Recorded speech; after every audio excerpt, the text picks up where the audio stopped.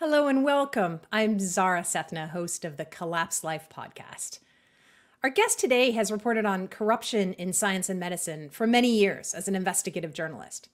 Paul Thacker is publisher of the Disinformation Chronicle on Substack, and in the past he's written for the New York Times, the LA Times, the Washington Post, and many other outlets.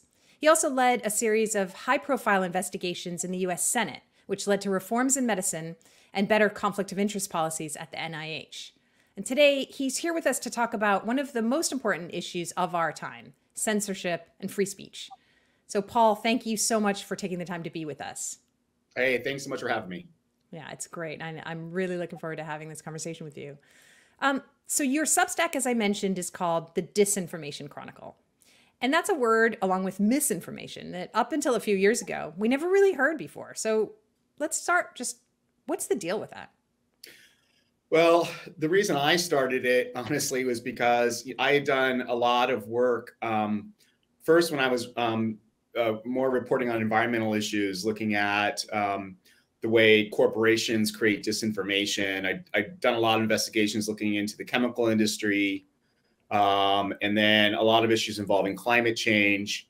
And then I left journalism for a while and I went to go work in the United States Senate looking into corruption in the pharmaceutical industry and in other areas of science and medicine. And what I found is that there's just similar kind of tactics that are used over and over again, despite, the industry that you're looking at. And so I was just kind of, I was like, I realized how all these tactics work. So I realized like how the fake studies are created, how the PR companies operate, how the academics are, hijacked to promote nonsense. The longest conspiracy we've had in the history of America is what tobacco did, started in the 1950s, working with a PR firm, Hill and Knowlton, to create disinformation around the dangers of tobacco, which was not exposed, actually. And this is another interesting issue. There's this idea out there that there's these brave scientists or some brave academic who exposes these things and lets you know like what's really going on. And that's a total lie. What's often happens instead is the academics are hijacked and harnessed to create the disinformation. And the people who expose what's going on are usually lawyers who find stuff out during lawsuits. That's usually how it happens. So I started, just kind of realizing that was my expertise was in. But what was happening simultaneously was this other kind of thing that's come up, which I call like big disinformation, which is this entire industry that's created to tell you, what is basically how to think is how it really works. And that's a very complicated interplay of a lot of different groups that are involved in either creating first off, I think creating disinformation, then labeling other things as misinformation or disinformation. Again, you've got the academics, you've got this new rise of the fact checkers that are out there, and government agencies that are directly involved. I think that's the one thing that's very different is I never took a hard look at the government's role in a lot of this stuff. What you often find, traditionally what I was dealing with were agencies that were being influenced by major corporations to lessen safety regulations, the chemical industry's influence on the EPA, pharma's industry, huge amounts of influence on the FDA, for example. But now what we're seeing with the rise of the censorship is this sort of interplay between the corporations and the government. In some places, it's hard to tell who's influencing who. Yeah. There's this incredible chart that Matt Taibbi recently put out, which we're bringing up here. And I wanted to just spend a couple minutes having you help us understand what we're looking at here. So we don't have to go into every circle and every name on it, but you mentioned some of the categories here: government, think tanks, NGOs, fact checkers, academia. So just help us understand, what do they all have to do with each other and with mis and disinformation? So I think probably the place to start would be to look back. Here's kind of an example. I reported on a woman named Claire Wardle, who's now at Brown University. She runs a disinformation group there at Brown University. And she kind of started this industry. I know everyone wants, everyone can bitch and moan about when something started and like, oh no, it actually started like 2 years. As far as I'm concerned, a lot of this stuff really started in 2015 with Claire Wardle. That's where it kind of really started coming together. And at the time she was at, I think she was at Cornell, I want to say, or NYU. And she was the person who, she kind of really created the idea of what disinformation was in 2015. And you know, what's interesting about it is that this all started with funding from Google. And she, with this money from Google, she then sort of brought together a bunch of different academic research centers that started to, you know, look into disinformation and look into try to categorizing disinformation. I don't think there's really anything wrong with that. I mean, you know, we all know about things that are wrong and how propaganda operates. Right. The problem is that these people are oftentimes determining what terms are without telling us how they created these definitions or where these definitions come from. And what I think is also very interesting is when you look at the disinformation researchers out there, the people who call themselves disinformation researchers, they're all aligned with one political party. And that party happens to be the Democratic Party. Let's be honest here. I'm not seeing a single person who has strong ties to the Republican Party who you see being noted or put on a pedestal in the New York Times or the Washington Post as a misinformation researcher. We all know which party they're working with, right? Right. So that's, I think, is kind of the very, you know, interesting issue here. The other thing that's also, I think, very, and I don't totally understand what's going on here is whenever you find a misinformation or self-described disinformation researcher, you always discover, right, that they have at some point in time either worked on the issue of vaccines, put out a report about vaccines, began attacking people for raising questions about vaccine safety. I have no clue what that's about. But I mean, Claire Wardle's an example. This is a person who has zero training in science, zero training in medicine, yet has put herself out as an expert on vaccine disinformation. Mm. Now, and when you look at what they do, you might come away with the thought or the idea that, wow, the vaccine industry must really like what they're doing because they seem to be almost acting as a promotional arm of the biopharmaceutical industry. Yeah. You know, I mean, if you just spend some time looking at it, and sure enough, like that's what I found out with, you know, Claire Wardle, right? She put out this report just right after Trump lost the election to Hillary Clinton, right? And just a few days before Pfizer came out, I'm sorry? Trump won the election. I'm sorry, after Trump lost his election to Hillary Clinton. Okay. After he lost the election, after he lost the election to Joe Biden, right? Got it.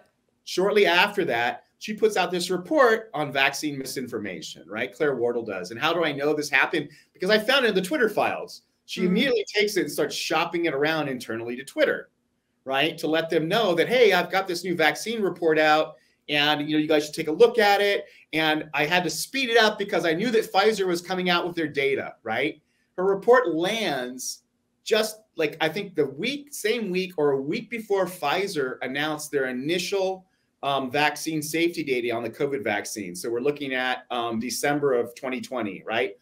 Trump's lost the election. Biden's coming in, right? And we all know what happened is like suddenly everyone was skeptical about the vaccine. And then after Trump lost, everyone embraced the vaccine, right? Yeah. I mean, very odd that happened, right?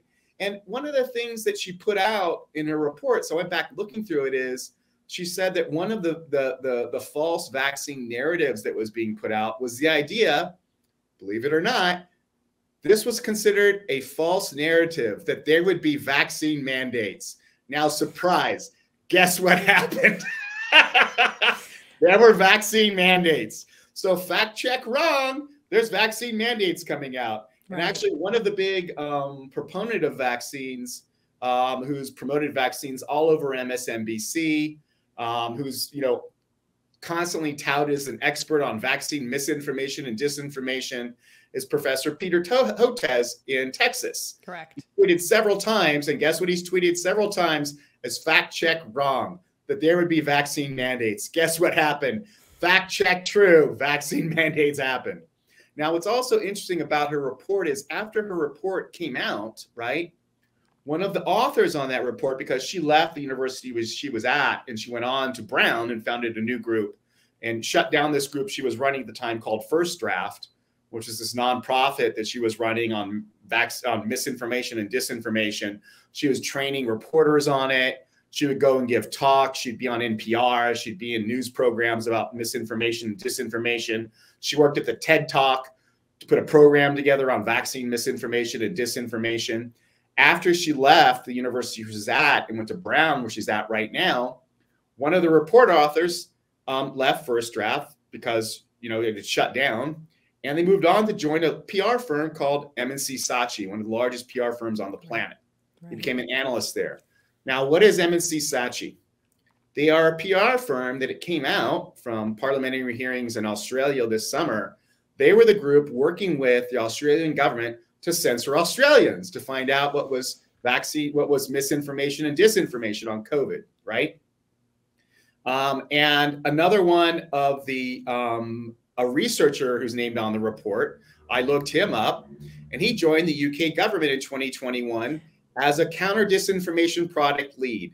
He was working for the government agency, which it came out this last summer, was involved in censoring Brits, including members of parliament, who were making statements about the government's response. Right. Now, when we look at this chart that Nat put together, and it looks, you see like NGOs, you see government agencies, you see nonprofits, right? So we've already talked about a nonprofit First Draft that Claire Wilder was running. She was at one academic center, went to another, right? One of her report authors then left and joined a PR firm.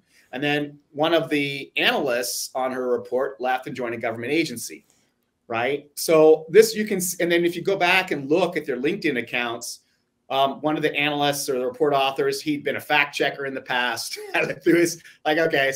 He'd been a fact checker in the past. One of the other guys had also, I think, worked at some nonprofit on misinformation and disinformation. So these people are all just kind of moving around from different jobs. And that's why you need a chart like this to understand what's going on. It's because not only are they integrated in how they work and sort of how they create this idea of misinformation and how they work to shut down people from having thoughts that are labeled misinformation, but also these people are jumping from different aspects of this chart throughout their career, because it's a career, right? It's not that dissimilar where, someone might be a CEO, might start off, working at an academic research center. Then next thing you know, they go and work for one of the corporations that, was helping, to do contracts for that university. And next thing you know, they're at a government agency that works on education. So these people are all moving around within these different groups for jobs. So there's actually an actual industry that has now sprung up around disinformation with job titles and things like that. It is just mind blowing. But it's hard to unpack because they are creating disinformation, and right. They are also labeling anything that goes against the mainstream narrative as disinformation. Sometimes they're not even labeling things that go on mainstream disinformation. They're just labeling things for reasons that I can't even understand. There's a story I'm going to be writing pretty soon, which is about, there's a study that came out recently looking at the effects on dealing with COVID from gargling with salt water. And the study came out and it found that there were positive effects of gargling with salt water. It wasn't huge. I can't remember what the endpoint they looked at in the study. It may have been that it lowered your symptoms and caused you not to be as sick as long, or maybe it lessened your chance of getting viral infection. The study came out just in early November. And when I went and looked at it on Twitter, I saw everyone tweeting like, oh, these fact checkers said this isn't true. And I was like, wait, what? So I go back and look, and you trace back to March of 2020, factcheck.org, right? Put out a fact check saying there's no evidence that saltwater gargling has any impact on COVID, right? They didn't cite a single study or anything. They just cited some expert they found somewhere that told them no impact, right? The New York Times then later had a story that said there's no help of gargling with salt water. Senator Ron Johnson at one point had said that you should use mouthwash that can help on dealing with viral infections. He was fact-checked wrong. So then I was like, okay, what happened before COVID hit? So I start looking back, 2005. There's an article in the media that says that here's this study that show that gargling with salt water can lower your likelihood of getting a virus. Guess where it appeared? in the New York Times. And it referenced this really amazing study, right? Where they actually, it was a good study, right? Because it had three arms. It had people who gargled with salt water their day, people who used just water, and people who did nothing. And the people who gargled with salt water, it lowered their likelihood of getting the flu by some tiny amount, 16% or whatever. It lowered the likelihood of how long you would be sick. I think it also lessened your symptoms, right? And then I just looked around. There's other studies kind of showing the same thing. There's a major study in Nature, in the journal Nature, which is the top journal like out there in science, that looked at the impact of gargling with some of these mouthwashes and found that what these mouthwashes do is they kill off bacteria and viruses, right? So so what happened with this fact check is, right, these fact checks made us stupid. We basically learned, we knew something from science. Then a fact check came along in COVID and we unlearned this stuff. And we're now at a point where we're relearning the things that we knew many years ago that were reported back in 2005 in the New York Times. So we've gone through this whole thing in which we're learning and then unlearning things because of the fact checkers. Yeah. And you're made to feel like a criminal for having the wrong thoughts. Like, oh, you know, how crazy that you would think that mouthwash would work. It's not just for having the wrong thoughts. It's sometimes your thoughts are actually right. I mean, sometimes what you are saying is total nonsense, but sometimes what you're saying is right. The whole thing is not to actually just make you feel bad. It's first to label you, right? And then to disseminate the label to say, aha, we've determined this person's a nutter. And now we're going to let everyone know that they're a nutter. Right. You know? Right.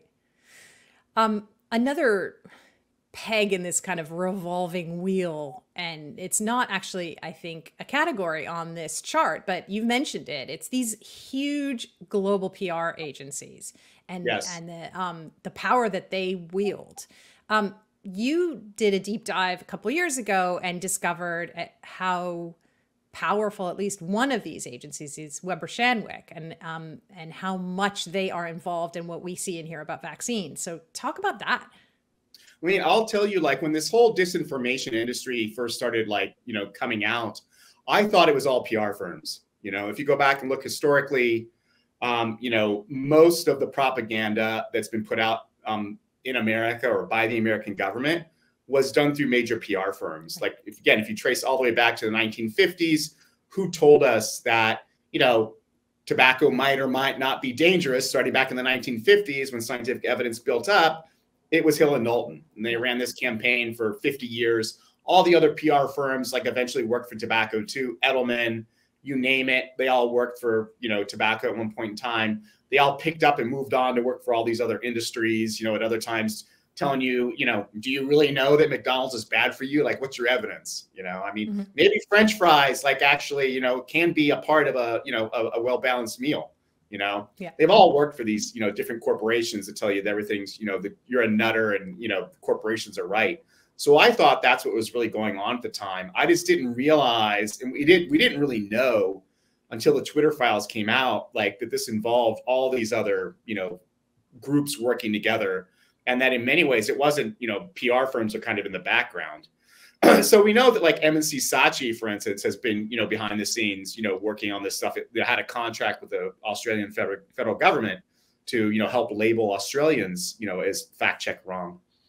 But the one that I exposed that, you know, was involved in, you know, putting together propaganda, at least for the vaccine industry, although I think, as far as I'm concerned, the biopharmaceutical industry is the most powerful group actually in the United States. But what had happened is I was one night sitting at my computer and I ran across this story that a PR firm named Weber Shandwick had a contract with the CDC. And I was like, wow, they got a contract with the CDC. Like, what are they doing? And I looked and I found out that they were working for the vaccine center at the CDC, the group that explains to Americans what the facts are on vaccines. They also help to run this group called ACIP, which I can't remember what the acronym stands for, but they're the group that, you know, brings scientists together to make determinations about whether a certain vaccine should be recommended for certain people or for certain age groups or whatever. And Weber Shandwick was running that area too. I went looking through the LinkedIn accounts, and one person who's working there described themselves as being embedded at the CDC vaccine center. So they're a Weber Shandwick employee, but Right. they're embedded at the CDC, so they have a job title that makes them look like they work for a government agency. Right. This is crazy. It's a crazy, and so my next thought was, okay, wait, who else are their clients? So this is me, literally, like, my wife's asleep and I'm in bed sitting next to her with my laptop, 11 o'clock at night, just like, and then 4:30 in the morning, I shut my computer down. I'd saved all the links, made screenshots and everything, and found out that, surprise, surprise, they also worked for Pfizer. They also worked for Moderna. The two major vaccines that were being, pushed on Americans at the time. They also work for the Gates Foundation and the WHO and UNICEF. I'm sure, like, they are I think they're the first or the second largest PR firm on the planet. Yeah. They were actually involved in a scandal with one drug about, like, back in 2000. They were helping to ghostwrite studies. So when this pharma company was promoting their product, what was happening, Weber Shandwick employees were writing the studies for them. So they take the data from the company, they then write the studies up, and then they give that manuscript to a doctor to look at, make some little changes, edit it, and shove it out the door. And that was exposed again through a lawsuit. It's how we always learn these things, right? It's mostly through lawsuits. It's not because some physician or some academic somewhere figures it out. I mean, they may figure it out, be the first person to figure it out and go public about it. But what you always find is that behind the scenes, the corporations knew way more than any of us on the outside has ever known, because they were the ones selling the product. Yeah. So, and when I went to the CDC and asked them to comment on this, they didn't want to comment on it. Now, what's also interesting is the main physician group that licenses physicians, they've been very big in the disinformation space, in combating disinformation. Is the ABIM? I'm sorry? The ABIM? Yeah, the American Board of Internal Medicine. Got it.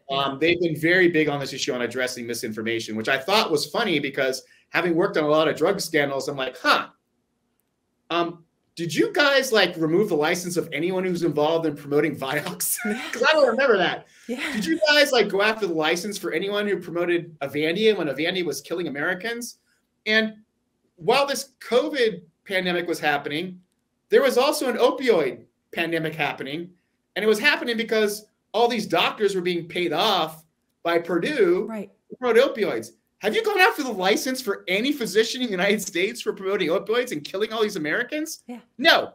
But they are very concerned about physicians who make comments about the COVID vaccine. Yeah. So they're going after the licenses of physicians who say make negative comments about the COVID vaccines, and take a wild guess who the president of the American Board of Internal Medicine is working hand in glove with to promote the idea of disinformation. Weber Shandwick, the PR firm for the vaccine companies. Yeah. Yeah. No, it's absolutely nuts. I have so many more questions. I want to say one thing, about the lawsuits. There's a lawsuit on right now, Apter et al. Against the FDA, which could potentially, if it moves forward, also reveal what was happening around the whole kind of horse paste gate, if you remember that from a couple of years ago. And obviously with what you've just added, which is that there were Weber Shandwick people embedded at the CDC working on this, disinformation and anything, even, you can't talk about mouthwash. Well, you certainly can't talk about any repurposed drug that may be effective to prevent or treat COVID. Right. Hopefully, if this lawsuit kind of makes its way through the courts, there'll be a little bit of discovery that shows what was behind that. But I wanted to just one of the things you should know is that the sort of program that was put in place under the Trump administration to bring the vaccines and get them to market was called Operation Warp Speed. Mm-hmm. And there were two people that led that. One was a member of the military. I'm blanking on his name. I think he was a lieutenant general. And the other one was a pharmaceutical executive named Moncef Slaoui, whose name I can remember because there's not that many people that are prominent in biomedicine. with Arabic or North African names, right? So that once I heard that name, I kind of remembered it. Now, who is Moncef Slaoui? Well, if you go back and look, Moncef Slaoui was head of research at GlaxoSmithKline in 2009 when it came out that Avandia was killing people. And when I was working in the Senate, I caught through records that we got from GSK, Moncef Slaoui lied to Congress about the dangers of Avandia. And when we put out the report on this and it appeared in the New York Times, a friend of mine at the Wall Street Journal called me and told me that Glaxo was terrified to have Moncef come back to the United States. They were keeping him in Europe because so he couldn't be subpoenaed for lying to Congress. But, so he sort of disappeared. And then I wake up one day and I'm reading the New York Times about this new Operation Warp Speed. I'm like, oh my God, Moncef. So I wrote about that for Daily Beast. Moncef lied to Congress. He's, it's just, you keep recycling some of these same characters, and even when they get caught lying, like this, they just kind of like go underground for a little bit, and then they come pop back up. Yeah, no, it's insane. You talked a little bit already about how the academic journals, at least in one way, have been corrupted. You talked about ghostwriting, but there's so many other ways. But you have your own personal experience with having worked at a journal and seeing how the industry has influence over what gets published, right? Right. So many years ago, I was at a journal called Environmental Science and Technology, which is the top journal in environmental science. And so, I don't know, unless you're a scientist, this wouldn't make any sense to you, but I used to always say that everyone publishing in ES&T thought they had a science or nature paper, which are the two top journals in the world, but they really just had like a paper for ES&T. And so it's a lot of this very wonky stuff, like, ground pollution issues, air pollution issues. I remember one thing that was very interesting was looking at, I'll give an example. I'll give you an example, like the most famous paper that I think that came out while I was there. Back during Hurricane Katrina, you'd look on CNN and you'd see all these, poor Black people in New Orleans wading through this water. And I remember on CNN, they were calling it gumbo, that it had all this stuff in the water and no one knew how dangerous it was. Yeah. And there was a professor at LSU who came down quickly and sampled the water, did some really quick, looks at it and found out it wasn't really all that dangerous to be wading through it. It was environmentally dangerous. It was about as dangerous as regular stormwater with the amount of chemicals that were in it. The problem was the danger to the lake nearby, because it wasn't just like, a half an inch of stormwater runoff. It was like 9-10 feet, so it got like that lake got, what, would be pollution of, one stormwater event. It got like, 3 years of that, like all at once, So it had some very wonky stuff. And while I was there, I wrote a piece about a group called the Weinberg Group, which is a science for hire group that they basically create research for industries. And they had sent a letter to DuPont that popped up, came public in a lawsuit. And they had outlined to DuPont all these things they would do, how they would create research to say that this chemical called PFOA wasn't dangerous. They actually even suggested that they would create a study to show that it actually might be good for you. No. I was like, wow. And then I looked them up, and they, of course, had done, work for the tobacco industry in the past. Some of this stuff came out. There was a movie called, I think, Dark Waters. Dark Waters, yeah. With Mark Ruffalo. Yeah, that was the whole thing. That the lawyer that was all about was the lawyer who found that and ended up, making sure it got out and, got it into my hands. So I've kind of been following this area for quite some time about, corruption and research. So, and I mean, depending upon the issue involved, there's just a lot of corruption in things that are called science or things that are called, medicine. I make fun of this thing, follow the science. I'm like, oh, follow the science. Yeah. And it's been going on for, as you said, at least 60 years from big tobacco on, but probably before that also. So why aren't we smarter about it? Why don't we know more about what we're being told? there's this paper that came out in March of 2020 that ran in this journal called Nature Medicine, which is a pretty high profile journal. And the paper argued that it was, it was implausible that, the pandemic could have started from a lab in Wuhan, China.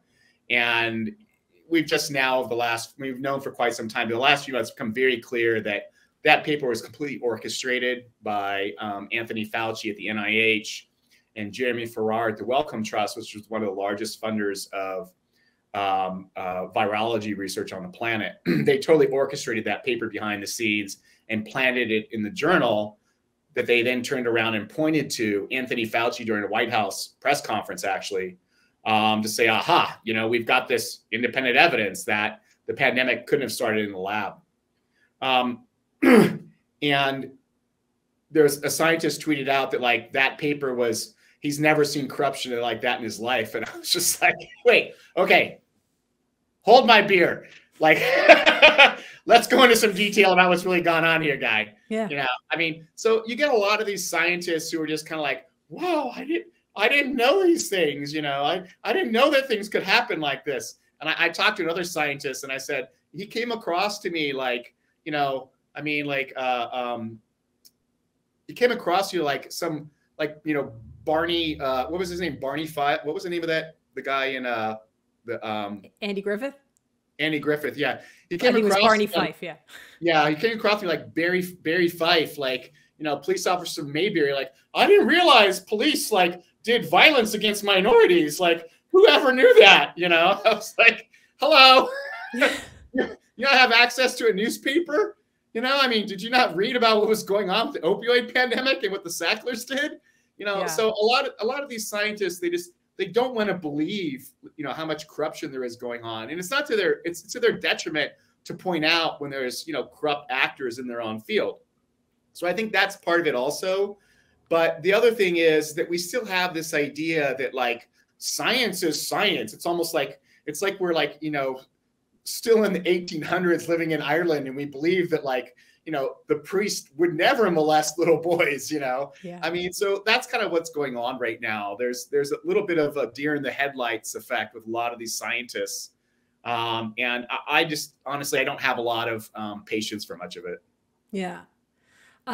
It is shocking. I mean, if you look at a lot of the doctors who have started to speak out during COVID about some of the things they're seeing, up until recently, they read JAMA, The Lancet, British Medical Journal. They read them and believed them. They read the New York Times every day.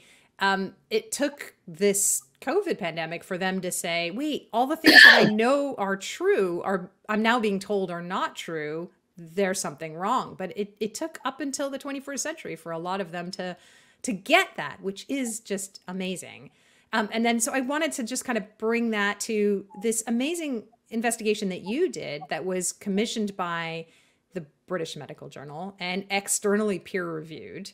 It was about Brooke Jackson, the whistleblower. And then it was published. And then tell us what happened. So what happened is I got contacted by the BMJ to do this investigation. And I'd heard some rumors that there was something going on. There was some whistleblower, and I didn't really know what was going on, but they commissioned me to write it. I've written quite a few like investigations while I was in the Senate. And so I got contacted to write the piece, and they started sending me all these documents and secret recordings that Brooke had done, documents she created, screenshots of stuff. And I just kind of started going through it. And I remember at the time I told my wife, because I know how these things work. And I was like, I'm going to go into a pit for like 2 weeks. I've just got a lot of stuff I got to go through and, make sure all this stuff is right. And my wife asked me, she's like, well, which vaccine is it about? And I was like, it was the Pfizer one. And she's like, that's the one we got. And I was like, oh shit, I'd totally forgotten that like that was the one we got. And like, it wasn't that like we had a choice. It was just that, like, the way Europe worked is they were buying vaccines and Pfizer was the one they got. So like, and I just, my wife's a doctor and I'm a man. So you listen to your wife, like most men do for medical advice. You do what your wife tells you to do, right? I mean, most doctors know that you want this guy to take his heart medication, call his wife up and tell him he's got to do it, and then he'll listen. And plus your wife's a doctor, so it makes everything easy. It's like, what do I do? So, I started going through the documents, spent a lot of time putting together a timeline and listening to everything. And after I'm sorry, I got this bad. I'm sorry. So I started going through all the documents and everything, and then putting together a timeline of what happened. And after I'd done that for quite some time, I started talking to Brooke. I'm like, okay, hey, what's your story? What's going on? Who are these people? What's your background? Spent quite a few days talking to her. And what had she uncovered? Well, what she had was, she's someone who'd worked in the clinical trial area for quite some number of years and got pulled in to help run clinical trials on the COVID vaccine for Pfizer. And as soon as she got there, she realized the place was just chaos. The group running it, like they didn't really know what they were doing. One of the things you have to understand is that you can create one of these clinical research sites, a company to get clinical, grants. You just got to find a doctor to sign off on all this stuff and get contracts. It's really that easy. I mean, you could start a company today. If you had a physician who would say, I would be the person in charge of this stuff, and you had a friend at a pharmaceutical company that felt that, you would be able to get patients enrolled and you would run the company properly, you could get a contract. There's not some special, process to doing all this stuff. It's running a company, and she realized that there was just huge problems with how the clinical trial was being run. And when she started bringing these issues up to her superiors, they didn't want to hear it. And she eventually realized that, but her job was to make sure things were being run properly. Yeah. But when she brought up the fact things were being run properly, they started to pivot and focus on her. And so she got scared. And so she started documenting things. She started taking screenshots with her phone. And, the one thing that really shocked me, the thing that was really the most interesting to me was when she had been brought into a room. She was being counseled for basically being a bad employee for pointing out that things were bad. Right. And so she was brought into this room, and you could actually she just turned her phone on. They didn't realize that she was recording all this stuff. And she was crying at the time. She's like, why am I being like, what's going on with me? I'm just trying to explain to you guys stuff isn't working right. And one of her bosses said, he said, look, we know there's problems. We know things aren't going to run. We know it's a cleanup on aisle 5. He described the clinical trial as a cleanup on aisle 5. Oh my God. They knew that they were just trying to rush this stuff out. They had people who really didn't have any training that were working in the laboratory. Things were being unblinded. We didn't have this at the time, but I put out later, they were totally panicking inside the company that they were going to get an FDA inspection. And they were emails like, we know what's going to happen. We know the FDA is coming. And so once she realized that they weren't going to listen to her and that, she was getting worried about what was going on with this clinical trial, she contacted the FDA. The FDA has a group inside of them called the Office of Criminal Investigation, OCI. They were formed back in, I want to say, the 80s or the 90s in response to a scandal at the FDA called the generic drug scandal. What happened there is it came out that FDA employees were taking bribes from generic drug companies. And once this was uncovered, Congress basically said the FDA needs their own police force. And the FDA now has, Office of Criminal Investigation has about 187, 160, 180 federal police agents that work on corruption in the pharmaceutical industry. What's interesting about it is the woman who actually ran OCI, Brooke, had an original lawsuit, and one of the people they contacted was a woman who ran the Office of Criminal Investigation, who looked at everything and said, this is terrible. The FDA is complicit in all of this. Wow. The woman who ran the FDA's Office of Criminal Investigation said this, right? So, one of the things that we did is normally in journalism, what you do is you contact a company before you put out a story. We were concerned that what they would do is they would run to the courts and get an injunction to halt the story. So what we did is we had it peer reviewed, so it'd come out as a peer reviewed product, which would then provide legal protections from having to what's called first, the right to respond. Right. So we did it that way legally. I don't tell them, I'm not a British lawyer, I don't understand all these things. That's what happened. What was funny is the night before the article was going to come out, and everything was lawyered up and peer reviewed by these experts who've looked at clinical trials for a long time. I called a friend of mine who I'd worked with in the Senate, who's now at a big law firm, in what's called downtown, which means on K Street. I called her up and we're talking. I was like, I'm not going to say her name. She's a partner at a big law firm and she reps pharma companies. So I started going through everything I had, and we'd worked together on investigations in the Senate. She's a former, actually U.S. attorney who's assistant U.S. attorney who's prosecuted healthcare fraud. And we started going through it all, and I was like, what do you think they're going to do? And she's like, well, blah, blah, like, what do you have? And I started going through it all, and like, she's like, what? And we were talking for like 10 minutes, and she's like, oh, Paul, you know what they're going to do? They're going to fucking panic. What she said, what would probably happen is as soon as the article hits, the general counsel at Pfizer would like send out an immediate alert, get everyone on a Zoom call, right? Because this is during the pandemic, and be like, okay, what was this contract? What happened with the clinical trial? We need to get someone immediately over to the White House. We need to get someone over at the FBI Healthcare Fraud Task Force, someone immediately over at the FDA.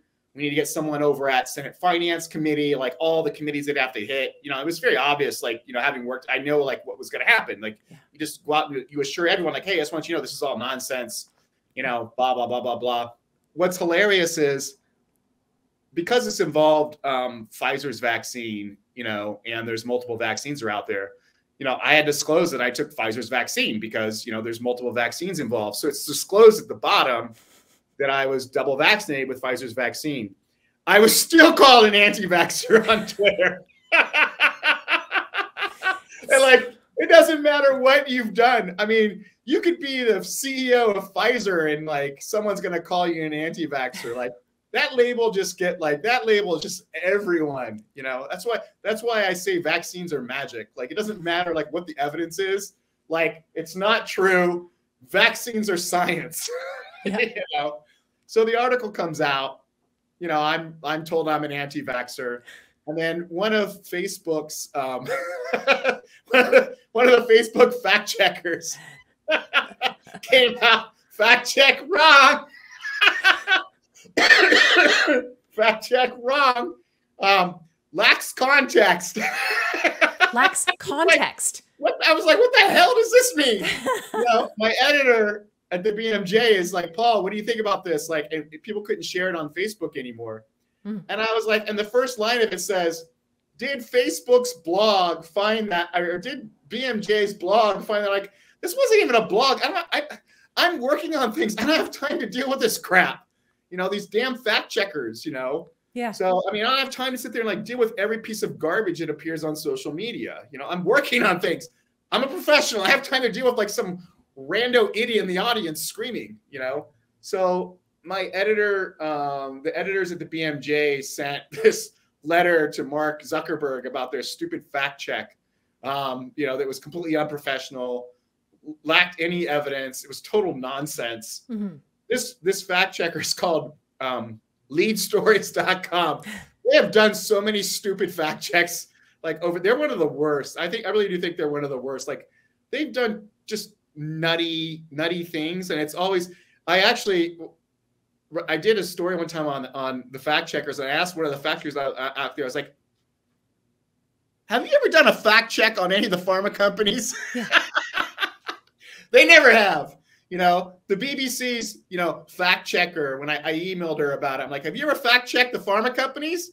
She's like, I'm working on it. She's still working on it. That was like a year and a half ago. So did the BMJ stand behind the piece, or, of course. Yeah. No, we had everything had been lawyered up, and the thing you have to understand is that like, I'm not some idiot reporter. Like I've worked in the Senate. I've run investigations, right? Right. I mean, I've been in the room with the lawyers working for the pharma companies. It's like why I called up to talk to my friend who's like left to go work at one of the big law firms downtown, because we've both been in the room with these lawyers, we know like, what to look for and how to write things carefully and how not to, get anything wrong. Pfizer didn't find a single error in the story, because they would have found an error. They would have sent a letter to the BMJ and threatened them. Yeah. They didn't do that. What they did is they relied on their fact checker to say, aha, fact check wrong, lacks context. It's like, doesn't mean anything. It's such an amazing example of this whole disinformation industrial complex. Like it's an externally peer-reviewed investigation in one of the top medical journals showing that the vaccines that are being rolled out around the world have issues that should be looked at. That's all you're trying to say is there's issues here. Shouldn't we be looking at this? And instead of blowing up and making front page news every day, nothing really. Yeah, there was nothing in America about this. I mean, it's pretty obvious that, the American, the science writers, I like to say, they report for, not on science. I mean, their job is to basically promote science. So I wasn't shocked by that. There was quite a bit of reporting actually on the issue in the foreign media. To me, the thing looking back on this, the troubling issue to me was the fact that the FDA had a whistleblower contact them about problems in this clinical trial, and they never even went and investigated. Yeah. We looked to see like what groups they'd investigated because it's reported. They never looked at Ventavia. Yeah. Ventavia went on to get more contracts from Pfizer. Pfizer didn't care. Ventavia actually tried to say that like Brooke Jackson had never actually worked on that clinical trial. we actually, we had the documents where they sent to Pfizer saying she's working on the clinical trial. She needs to be let into the computer system. So, I mean, I wasn't trying. I mean, I was talking to Brooke later. I was like, Brooke, you got to understand, Pfizer's smart. They're not going to say anything and start a fight. They want this to go away. Ventavia is some stupid company in Dallas, Texas, by a couple of local yokels. They're going to try to say like, well, this isn't true, not knowing that like we're just gonna make the documents public and show that you don't know what you're talking about, Yeah. So, the whole thing is just ridiculous. But to me, the main thing looking back on it, and it's still scary to this day, is that when I went to the FDA and asked them for comment, they just said the vaccine is safe. And I was like, but how do you know? Yeah. I mean, how do you know? Yeah.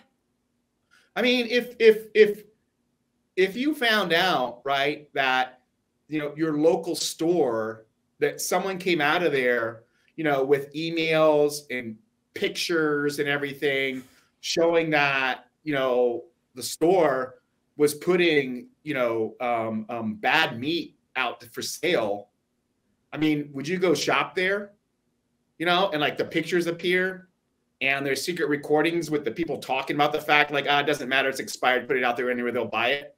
Would you go shopping there?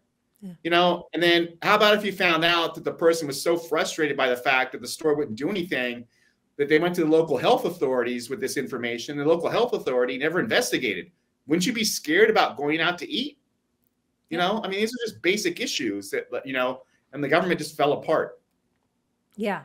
And instead of doing their job and investigating that whistleblower complaint, it seems like the government is more interested in putting all their resources on guarding the public against the dangers of disinformation instead of the dangers of potentially a harmful vaccine. It just, it doesn't make any sense. So, well, what's so interesting is that, I mean, when you see that there's no, fact check wrong about, these pharma companies, I mean, what was happening simultaneously during the COVID, pandemic, the opioid pandemic, right?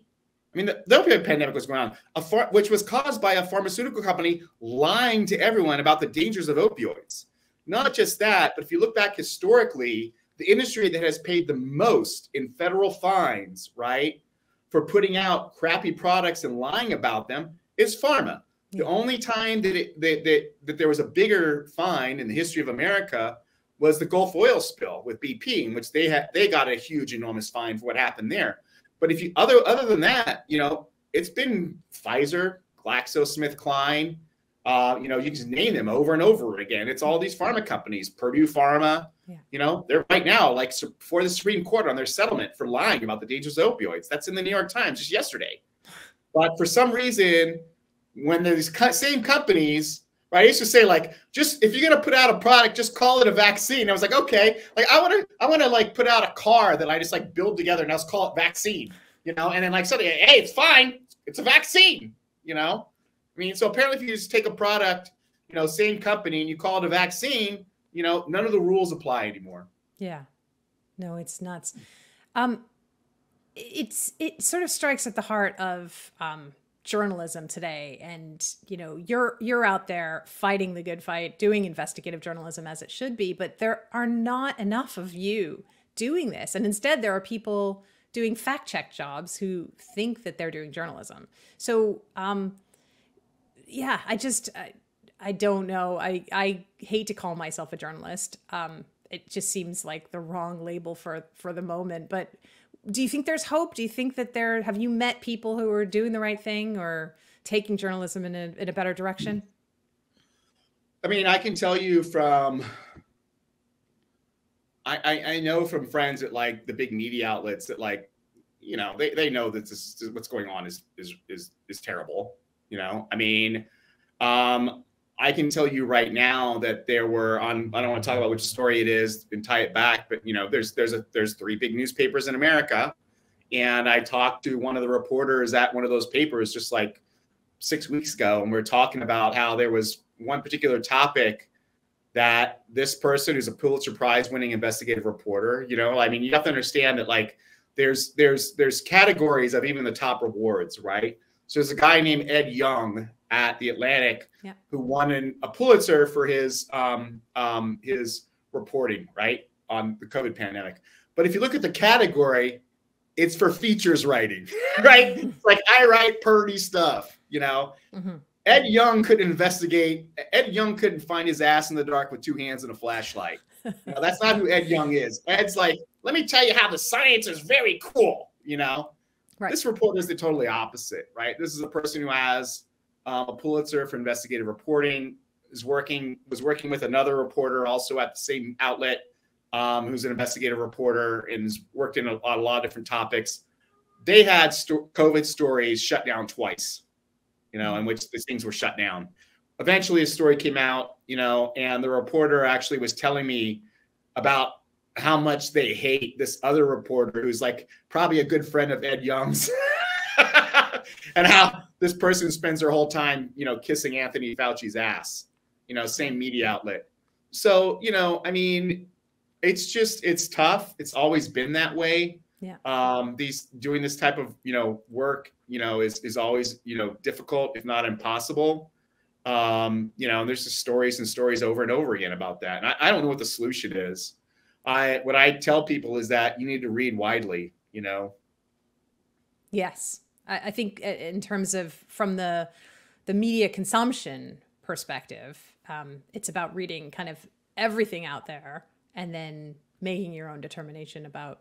I think one thing that you just said, I think it's really important, is kind of knowing who these reporters are, actually reading the byline and seeing what other things that they've written, and even, watching an interview that they've done and really understanding their perspective, which is a lot of work for someone who's just trying to read the news. That's the problem. Yeah, I had a friend who was giving a talk at one of the East Coast Ivy League schools, and he called me up and we were talking about, it was supposed to be, he's like this big thing they was talking about called misinformation, and we're giggling about it, right?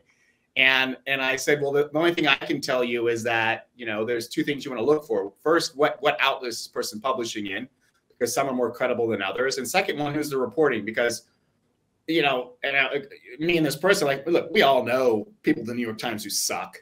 We both know people like that. And we both know people who are like at some crappy outlet who are really good, so you can't just go immediately with, one or the other. You really need to look at kind of like almost know the history of, this person and, what they've kind of done. Yeah. Yeah, no, definitely.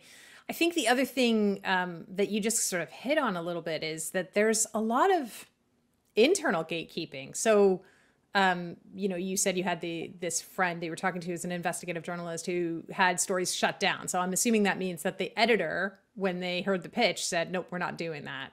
And there's been more. Actually, the stories were spiked. They were actually reported out. I'm sorry. Yeah, they were actually reported out. And then they, somewhere up the food chain, you know, editor above the editor, you know, spiked it. You know, that's called a story being spiked. So these were stories that were reported out. They got the green light and then just never made the light of day. They just never made the light of day. And I knew this because me and this reporter, we've got similar sources, and it came up in a conversation with one of the source. And they said, yeah, these, you know, I know these stories they've been having a hard time getting these stories out. They've been shut down twice. Right. And there have been other journalists who have said, you know, they had a really good rapport with certain editors and lots of their stories used to get accepted. And then all of a sudden when they said, look, I want to look at this angle of COVID or this angle of the vaccine rollout, the same editors will come back and say, nope, we're not doing that. We're not talking about those stories. And actually you should kind of watch your career, because if you keep pitching stories like this, you might have trouble. So there is this kind of self-censorship that's happening amongst journalists who should be out there pounding the pavement and doing the reporting, and they're not. I remember there was a story in The Atlantic about a doctor in Europe who had an aggressive form of cancer that came up, and he himself made a link to his own booster. And in the course of the reporting, the journalist said she thought about whether or not she wanted to report this story because she didn't want to encourage vaccine hesitancy. Yeah, right. I remember that. Yeah. Oh, no, I know that reporter. Yeah, she's terrible. She's terrible. I made fun of her on Twitter, actually. I'm blanking on her name right now. She's Canadian. Yeah, I don't remember her name either. But it's just, it's amazing that she actually said that, because she, you know, you would think. No, I'll tell you why she did that. She said that as a sort of a signal to her friends, like, hey, I want to let you know, I'm still good. I'm still part of your little science writing. I'm not an anti-vaxxer. Yeah, that's why she said that. That's why that whole thing was done. Oh, I followed her for a long time. Yeah, no, she's awful. And that admission, I was just like, oh, this is like, I stepped a little bit outside the boundaries of acceptable science writing behavior, but I'm still part of our little tribe. I just want you guys know. Yeah, no, the whole thing's ridiculous. Yeah. So is there an alternative in independent media? Because it seems like independent media is also not free of bias. I mean, yeah, to me, I'll just tell you like what I used to do when I was young. You know, when I was in college, what I used to do is I would read the paper, and then I would read like things on the right and the left. So I would read like, you know, on the left, I might read like, you know, The Nation and New Republic. And then on the right, I might read like National Review. And there was, I'm blanking on the name of this.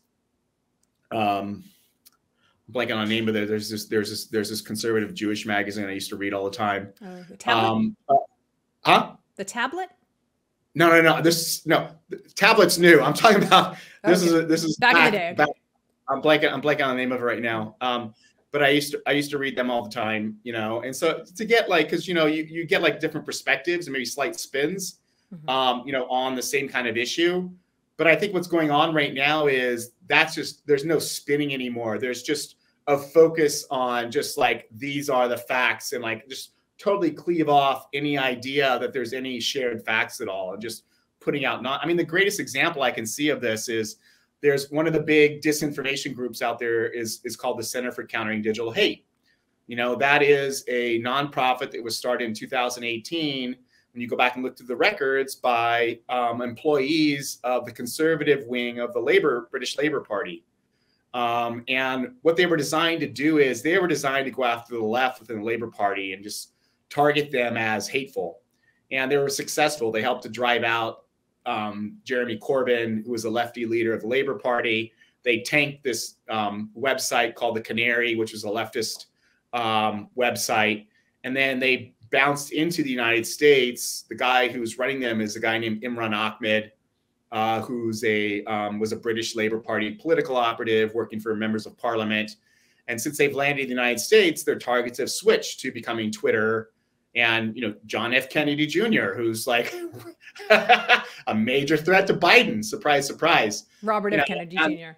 Yeah, I mean, they don't disclose their funding, but I found that about 75% of it comes like some big bolus that came through this one Charles Schwab investment fund that landed in their bank. And on their board is a woman named Eileen Kashishian, who is a talent agent in LA for actors. One of her clients is the actor Mark Ruffalo.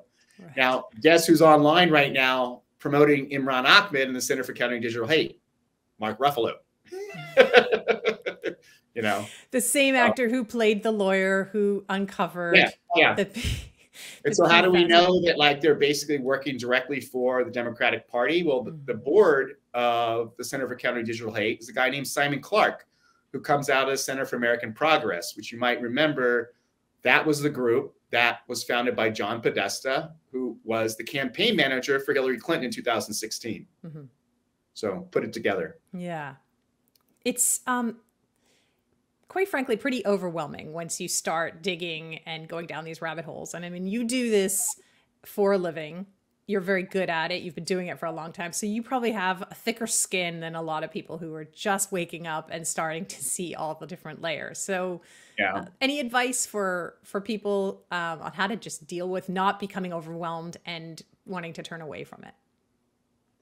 I mean, I think you just have to, a lot of this stuff is really kind of, I did not realize like the extent of what this stuff was that was going on. Like I had no clue, I honestly, I'll tell you, I thought this all smelled like PR firms. I didn't know that there was all this, and I could see that there were these charlatans in academia who were like, I'm an expert on disinformation. What does that mean? How? And how come like your labels always go in one direction? That's weird. I mean, like I think most people realize that like, when you look at one specific aspect of this, like these fact checkers are full of garbage, or like, why is it this academic, like her politics just happen to align with the Democratic Party? Like everything just happens to fall like in place for Biden administration policies and the biopharmaceutical industry. Like, how did that happen? Who'd ever thunk that like we should like, look to the biopharmaceutical industry for truth? Yeah. I mean, it's crazy when you think about it, right? So I think in isolation, people kind of know that some of this stuff doesn't look good, but they don't really have like put the parts together, and how the parts work, and part of what you can tell is, how concerted some of this stuff is you just look to see what's happening with Elon Musk. I mean, since he bought Twitter and took away, the liberals' squeaky toy, I mean, they've been furious at him. They're coming at him left and right. I mean, Bob Iger, Disney's CEO, is definitely upset with, Elon Musk. What they don't tell you, though, is guess who Bob Iger is donating to for the election campaign? Yeah. Joe Biden. Guess who, Bob Iger wanted to be ambassador for and work for his administration. He wanted to work for Joe Biden to be ambassador to China, So all this stuff is kind of sitting out there in public, you just have to go kind of look at it. Right. Mostly it's because you're kind of like, wait, this isn't making sense, Yeah. How did this start? How did all these people get in a room? Is there anything that shocks you at this point? I think the main thing that I find really depressing at times is how crappy the media has become, just how shitty and just totally in hoc to certain ideologies people, reporters have become. To me, it's just, that's very depressing. Yeah. I mean, some of them, I do think that like that conversation I had with that one reporter talking about how unhappy they were inside their own group, I think made me feel normal. I was like, okay, it's not just me. Like, we're talking together and I was like, dude, you're more cynical than I am. Yeah. So I think hearing that, kind of helps because it makes you realize, okay, it's not just me. But, I don't have solutions, my job is just basically go out there and tell you like, here's what's going on, and some people choose not to believe it. Some people just don't want to hear it, Yeah. They just don't want to hear this stuff. They don't want to hear things that don't, I like to say, I don't like I don't like to hear the things that tell me the things that I don't like to hear, you know? So tell people how they can find you. So you can find me on Twitter at Thacker PD. It's Thacker, and then for Paul David, and at the Disinformation Chronicle, which you can Google and find. On Substack. On Substack. That's great. So I just want to leave you with a huge thank you. This has been an amazing chat, and we would love to have you back and talk more about what you have on deck in 2024. So I hope you join us again. All right. Thanks so much. Thanks for having me. Thanks for being here. Wow, that was really an incredible conversation. Let us know what you think in the comments. Be sure to also like and subscribe on both our Rumble and our YouTube channel so you don't miss any of the great content we post there every week. Also follow us on Substack. We have news stories coming out every week at collapselife.substack.com and also on Twitter at collapse_life. Viewers and readers like you are the driving force behind our work, and your support to us over the past few months has meant so much. So please help us spread the word. Share this video with people you think might find it interesting. Collapse Life is the thinking person's guide to society and demise. It's about opening eyes, taking control, and taking action in our own lives. And we look forward to bringing you other amazing voices like Paul's. We can't wait to see you on the next show. And until then, always remember to keep your chin up. It's only collapse. See you soon.